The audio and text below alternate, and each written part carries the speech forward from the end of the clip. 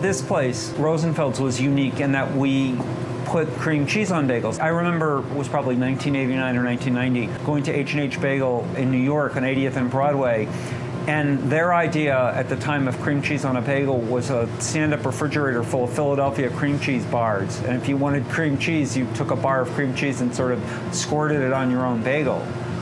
There was no fancy spreads. This place was one of very few like it, probably in New England or outside of New York. You know, you'd have to go somewhere where there was a Jewish community to find bagels. I think at one time there was 12 or 13 bagel stores in Newton. A lot of those places overexpanded. There's a story behind every business, and I think people don't think about that. They don't realize, you know, what it takes day in and day out. It's not so much to just keep the door open. It's always trying to make it better, always trying to do more than we did before.